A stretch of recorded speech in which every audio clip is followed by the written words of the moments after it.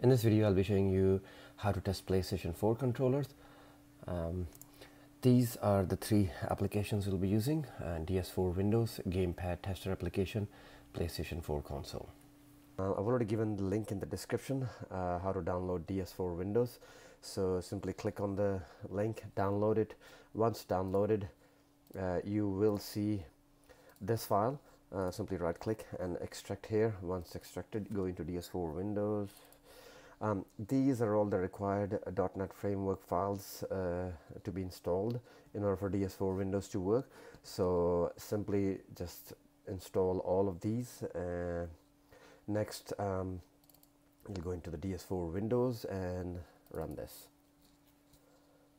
So this is the DS4 Windows screen. I'll get to it in a minute. I wanted to show you 100% working controller and the values of 100% working controller, so you that know what to expect from a 100% working controller. Plug it in with the USB cable.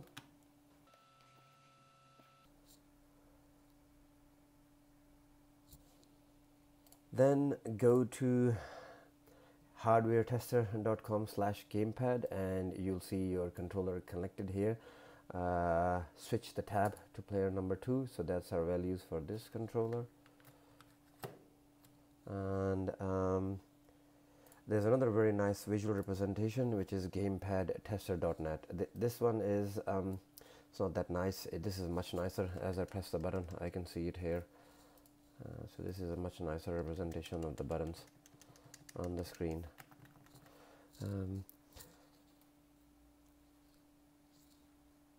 Fire up DS4 Windows and this is the screen you'll get.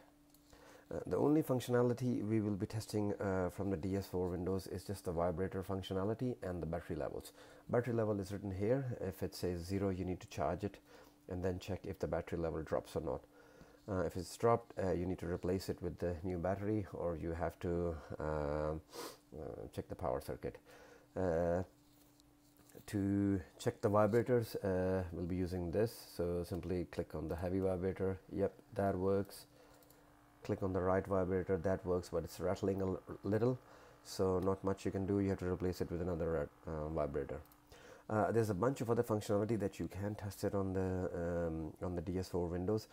You can check the light bar functionality, all this, whether or not the light bar is working.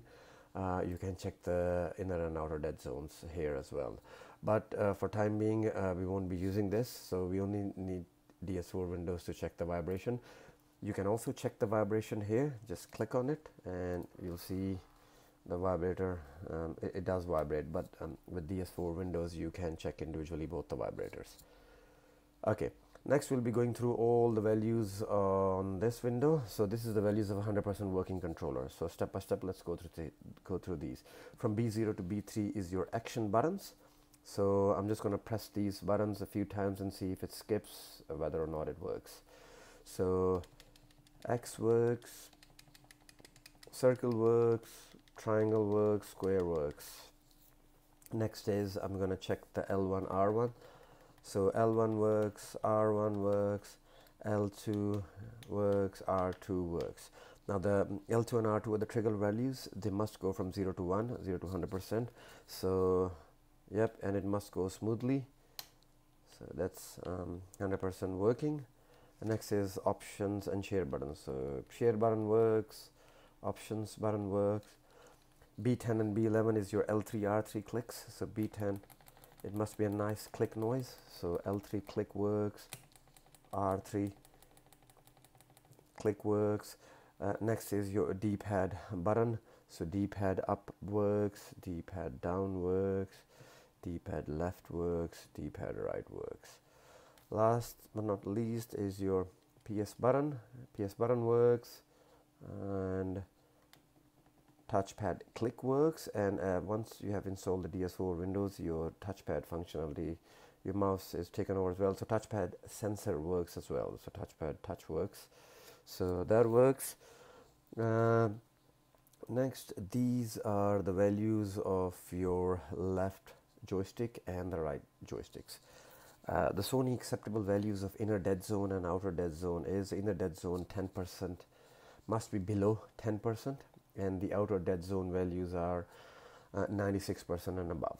So you can see that this is 0.06, which is 6%, 0.04, which is 4%. So that's below 10%. So the inner dead zone is 100% okay.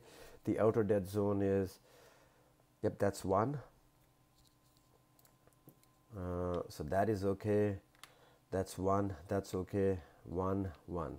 96% and above. So that is perfectly okay left joystick. Let's just check the values of the right joystick. So the inner, just do a bit of a anti-clockwise and clockwise spins just to see if it's still, yep, okay. So this one is 0.01, that's 1%, that's 0%. The inner dead zone is below 10%, so this is perfectly good. Let's just check the outer values. So 1, 1, 1, 1. So the outer dead zone values 96% and above, so this is 100% okay. So that's the values. Check that the test circularity button here. So click on this. The acceptable values are 18% or below. So let's go through that. So you need to spin your joysticks very slowly to see. So go through it slowly. That's 10%, that's 8.7%, that's very good. That's 7.7%, that's below 18%, so this is 100% okay. So that's the values what to expect of a 100% working controller.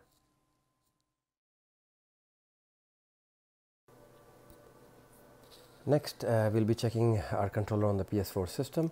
So let's just check the USB connection first. Plug in your USB cable and see if it accepts the connection via the USB. So that flashing means the battery has charged and it works with the USB. Press on the PS button. That works. Unplug it. So this means the Bluetooth connection works. Next is we'll be checking our touchpad. So go to your browser. Go here. Let's just check the touchpad click. Touchpad click works. Move your touchpad sensor so the touchpad sensor works. This is how you do the touchpad activation via the L3 R3 clicks. So press L3 R3 and now you can move your touchpad by moving your controller. So that works. Press and hold the PS button. Check speaker. Speaker works. Speaker volume works. You can check the LED bar functionality here as well. Turn it off. That's all. This is another controller. The problem is L3 skips and the touchpad sensor not work. So let's just see the touchpad sensor. Yep, that's it. That's correct. It doesn't work.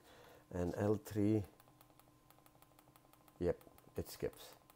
As you can see that it randomly, I'm doing a very hard press now. Then it works. If I do a, yep, it skips. Let's just check the other functionality as well. X works, circle works, square works, triangle works, L1 is okay, R1 is okay, R2.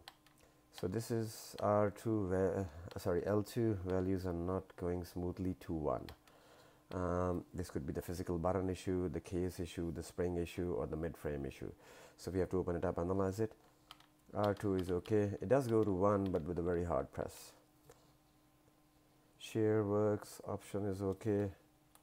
L3 is, we already know that, that skips. R3 is perfectly good.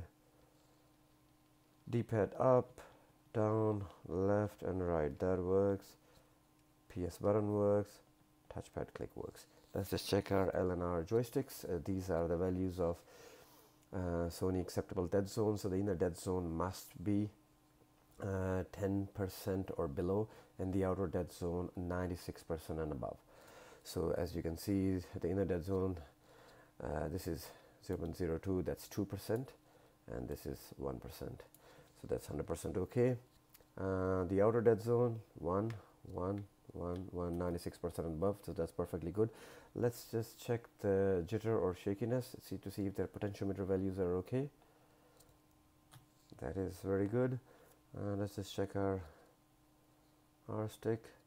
So the inner dead zone values, yep, that's below 10%. This is 5%. 0.05, that's 5%. That's 2%. That's perfectly good. Outer dead zone values, so 1, 1, 1, 1. So that's perfectly okay. Let's just check the jitter. There's no jitter. That's perfectly okay.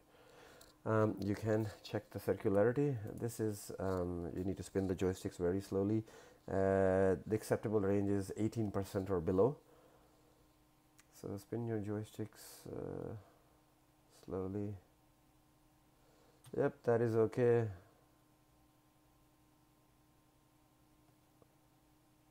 That is okay. So it's below 18%. That's perfectly normal.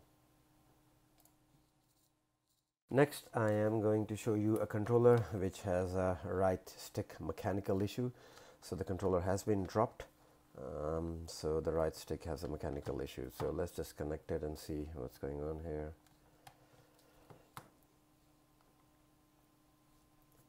So plug it in and switch to this tab.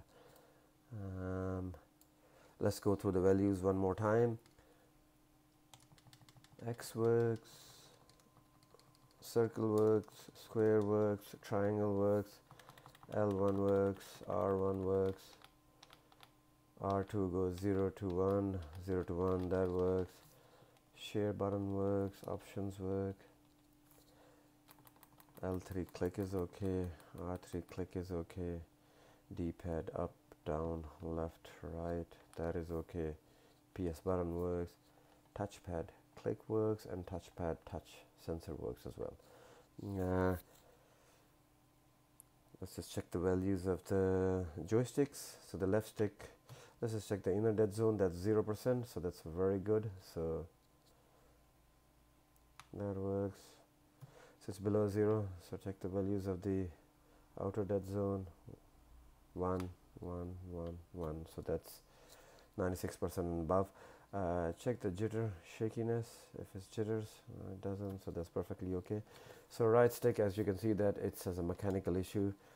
We have to replace the right joystick, just the mechanical part, with a brand new one.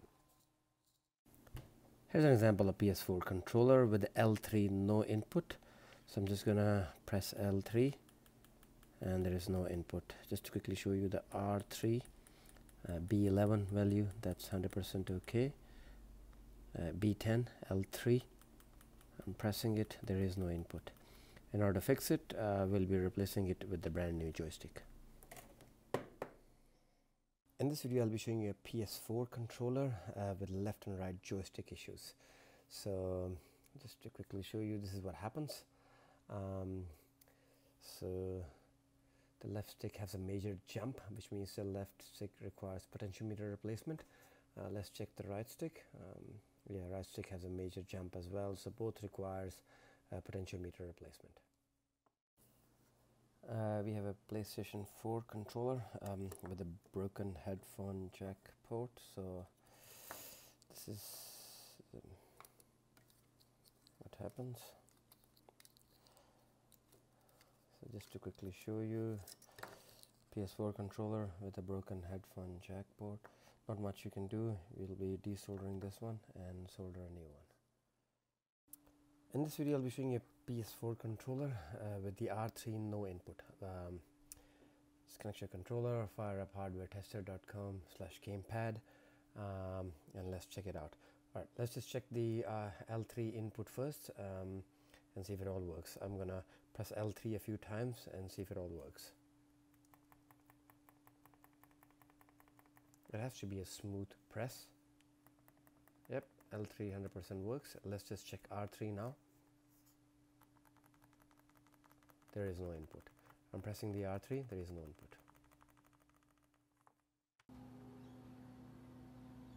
So here is an example of another PS4 controller with L3 no input and L-Stick Jitters as well. So I'm gonna just press L3. There is no input. So the value we are looking at B10, there is no input. Just to check R3, B11, R3 100% works. L3, I'm pressing L3, there is no input. Let's just check the jitters. I'm just going to spin the joystick slowly. Spin the left joystick clockwise and anti-clockwise. So yep, it's very jittery. Yep, it jitters here, and it jitters there as well. So yep, it has jitters.